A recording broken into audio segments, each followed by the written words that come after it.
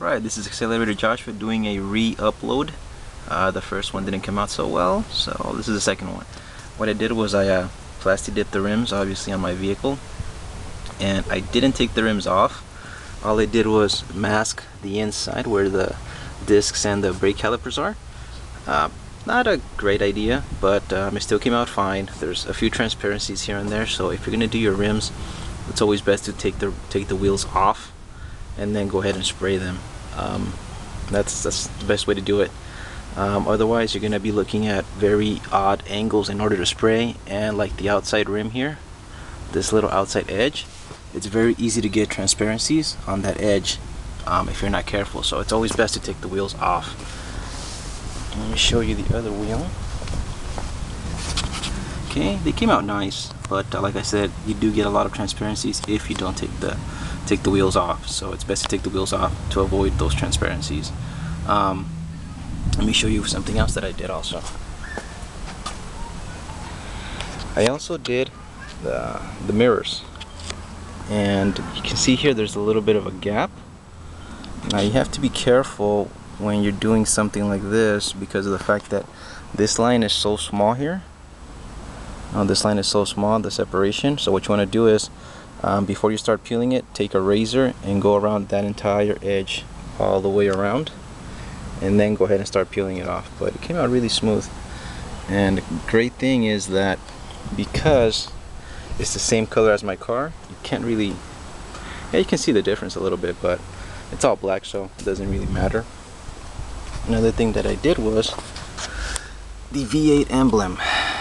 Okay, I didn't do these parts because when I sprayed them it didn't come out as smooth looking, so I just took the PlastiDip right off. But I did like the way the V8 came out. It came out nice and smooth, so I left that. And let me show you the other. And here's the other mirror. Looks good, clean.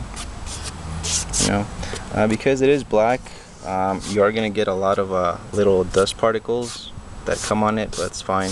As long as you just clean it up a little bit, you should be fine. You don't have to worry about it. So yeah, like I said, it comes out really smooth. And the great advantage of PlastiDip is if your car is black or white and you get a few scrapes here and there, like on the bumpers or maybe the fenders, you get them, you get a few scratches, you can just use the PlastiDip and it'll cover it right off. It'll cover it up really well. All you gotta do is sand it a little bit and you'll be fine. Like this one down here, it's all smooth, but the guy that spray painted this for me, he let the paint run and there was a few like droplets here. All I did was sand it down, clean it, and then I went ahead and sprayed it, and there's nothing there. It's really smooth. You can't see that there was anything there. So that's one of those advantages that PlastiDip has, especially if you have a black car or a white car.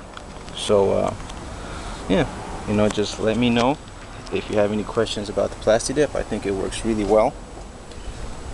Any questions, just message me and everything should be okay. So like I said, when doing the rims, take the wheels off, take the rims off, spray it, and then go ahead and put them back on.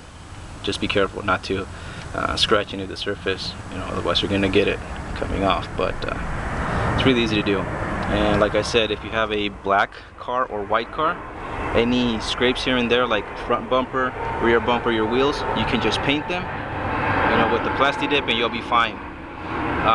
The mirrors, same thing. The reason I decided to go ahead and use the PlastiDip was because my car is black and this is black, so it comes out really nice. There's a lot of little dust particles here, but it's okay. So leave a comment. Hope you liked the video.